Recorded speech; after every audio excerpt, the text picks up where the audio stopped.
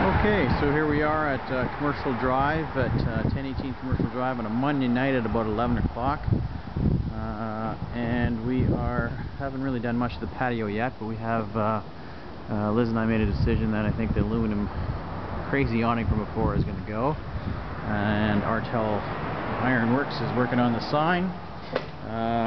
The new thing that's happened, I guess, in the last little while is the subflooring has gone down, and soon some wood slatting will go on top of that and make it all look really kind of cool. The walls, the tiles, all been removed, and getting it prepped for the decorations that we're putting on the sides of the wall. A new pony wall that's kind of gone up, or a full wall, quite frankly, that's encasing the waiter station. And all the booths and whatnot have all been piled up in the middle to make it a little bit easier to walk around in.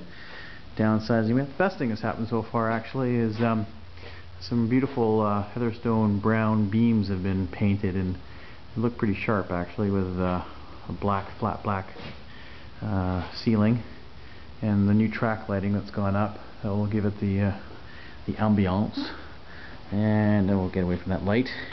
And some tools in the staff women's bathroom actually, with some drywall that's going to be done with some great color schemes in there. But that's all being prepped still. And our waiter station, which is going to be great. Nice good size, and the walls have gone up.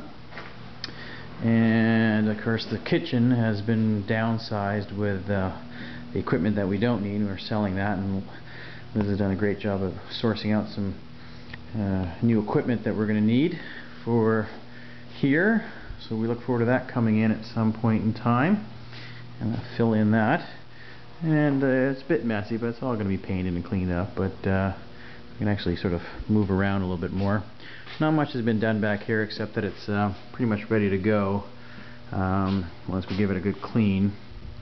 And we've decided that we're going to put a walk-in cooler in this area here, so all this refrigeration is being brought to the other locations, or some of it is, and a walk-in cooler, which will be great, which will go right here, which I think will be very helpful for Jasmine. And there we go. That's kind of where we're at right now. Oh, I should show you this $1,000 roof that the fire marshal asked us to put in. Who knew that you need 2 layers of drywall to meet code? Anyways, there you have it. We'll see you in a month.